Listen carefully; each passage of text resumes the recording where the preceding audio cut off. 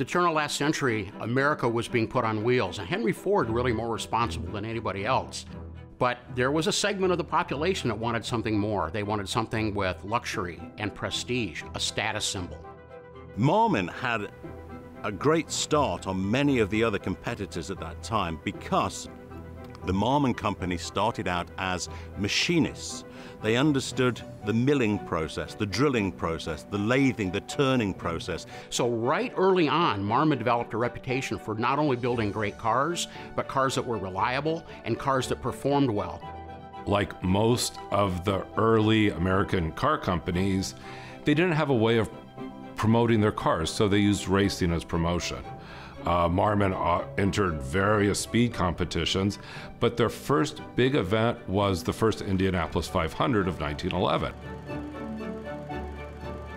Everyone thought a European car would win, driven by a European driver. While as the race turned out, the race was not only won by an American, but an American car company from Indianapolis called Marmon. They used that race as advertising to sell their cars. All of a sudden, the newspapers, not just of North America, but the newspapers of the world, wanted to know, who are these guys?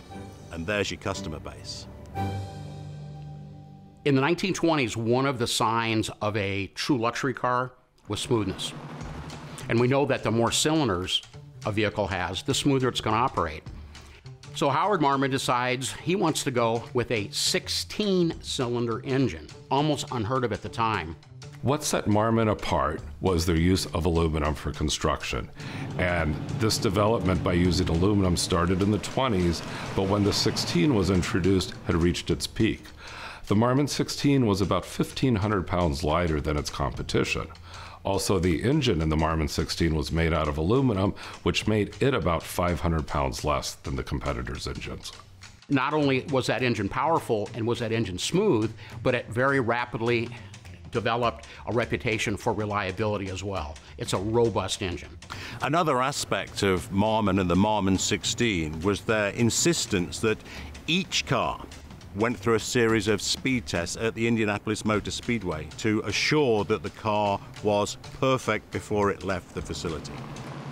They were tested in 5 different speeds, 4 accelerating speeds and 1 top speed. Each speed had to achieve a certain miles per hour, and that was signed off on. The final one was the car had to be driven for 10 miles at a speed of no less than 105 miles an hour open throttle. And once that was signed off on, the car could be ready to sell. Marmons themselves individually are considered to be the holy grail of the big classics in the pre-war era. Approximately 365 Marmon 16s were produced, and approximately 70 of them exist today. The Greg Dawson Marmon 16 collection has 4 of the best examples of Marmon 16s known to exist. There's 4 different body styles. The most desirable being the convertible rumble seat coupe is one of 5 known to exist.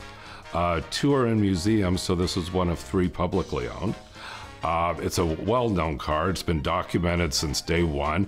It's known as the Hamilton Marmon 16 because it was owned by the Hamilton family up till 1980, and has had 3 owners between 1980 and today. The Marmon 16 convertible sedan has a fully collapsible top, which in essence makes the car into an open phaeton. It's had only 4 owners since new, all of which are documented, and it's been restored to match the convertible coupe. The Victoria Coupe was a smaller body, but a very elegant body. It featured what's called a Victoria body, which is known for its bustle back and a rear-mounted trunk. It's a 4-passenger car with only 2 doors, so it's an enclosed car that can carry 4 people, but it's very sporty in appearance. The 3116 limousine was based on Marmon's sedan. It's the only sedan model known with the divider in it, which separates the chauffeur from the passengers. There's a speaker, and then there's a phone that could be passed amongst the passengers in the back so they can call the chauffeur and tell the chauffeur where they need to be taken. Like most limousines, the chauffeur area is very plain. It's done in black leather, as opposed to the rear section, which is very ornate with matching burl walnut throughout and a very ornate cloth interior. There is an incredible opportunity here presented by Mecum at Monterey. because not only are Mecum presenting one Marmon 16, which is an incredibly rare opportunity, but in Monterey, Mecum will be presenting 4 different versions, body versions of the Marmon 16. All these cars are great driving automobiles. They've all been fitted with overdrives. They're all capable of performing at the speeds they were when they were first sold, and also they're fresh restorations that need nothing.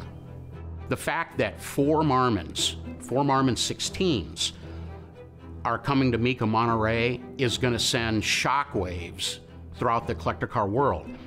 This is really going to make a splash.